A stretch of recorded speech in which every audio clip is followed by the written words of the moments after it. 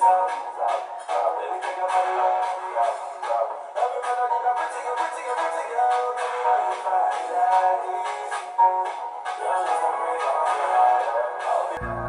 guys, Are here. Today we're going to do a makeup tutorial, a green smoky eye. So I'm doing my brows. First I'm taking the Anastasia brow pomade and chocolate, and the one I'm going to use. I'm first setting my brows with a powder because they look quite oily, and then I'm brushing them a bit with a brush.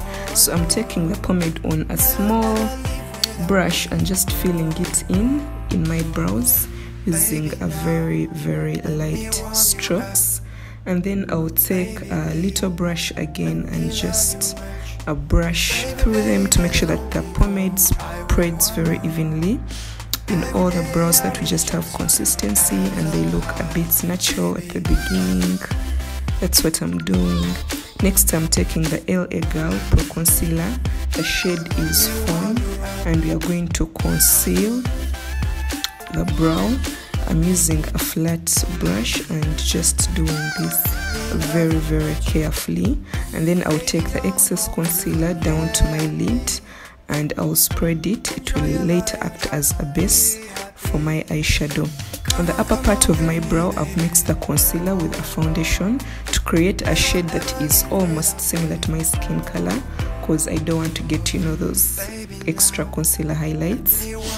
Then I've set my base off camera, and then I'm taking the Morphe palette by Jacqueline Hill, and I'm going to use this for eyeshadow. So I'm taking a light brown color first and I'm using it in my crease to set the base, and then I'm going to dip in the crease a little bit with a slightly still a light brown color. I'm using a fluffy brush, and this is going to act as a transition for our green smoky eye.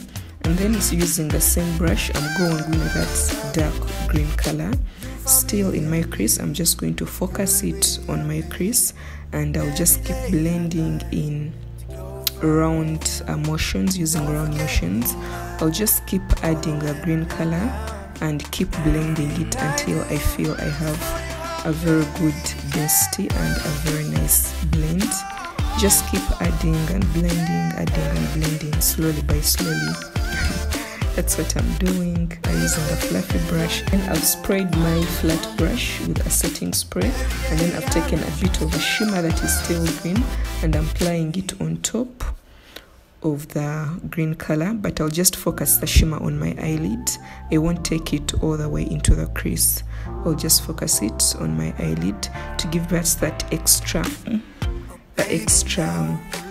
bit of shine to the crease. And then I've taken a black color to darken the outer corners on top of the dark green, just to darken the outer corners so they can look more dark and to bring out the smoky effect.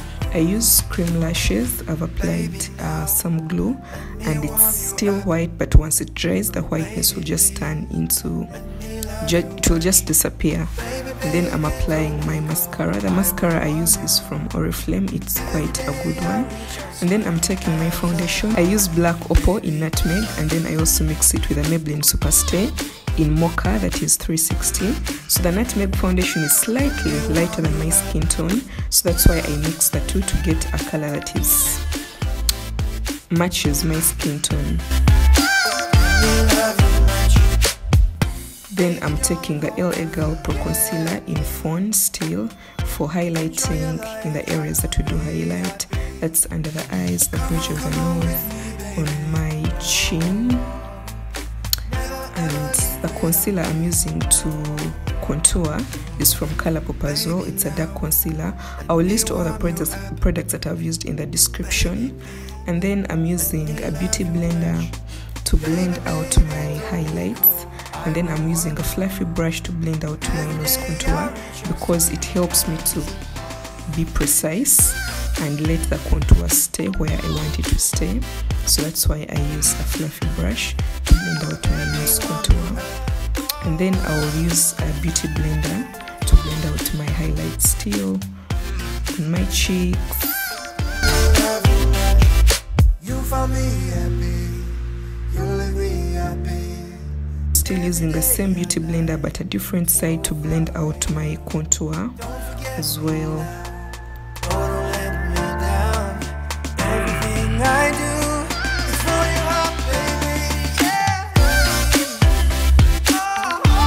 So I'm taking a black opal powder.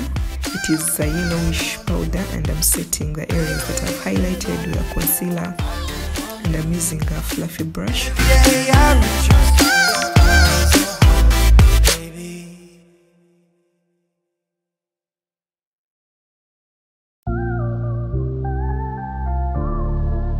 So you can see the powder just makes me look a bit more matte and sets the concealer.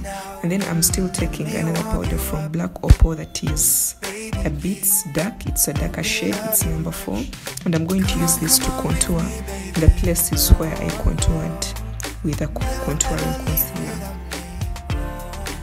And then I'm still using that same dark powder to do a powder and nose contour.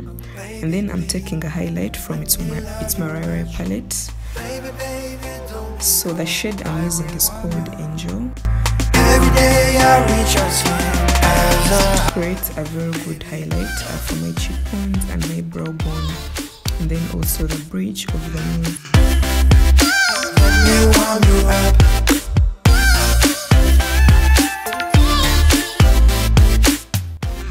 And then I'm still using the same palette to have a blush for my cheeks. And then for a lipstick, I'm taking a light purple lip liner. And then I'm taking a golden rose crayon lipstick. On top of it, I'm using a lipstick from, I believe, Ruby Kisses. I'll list all the products in the description.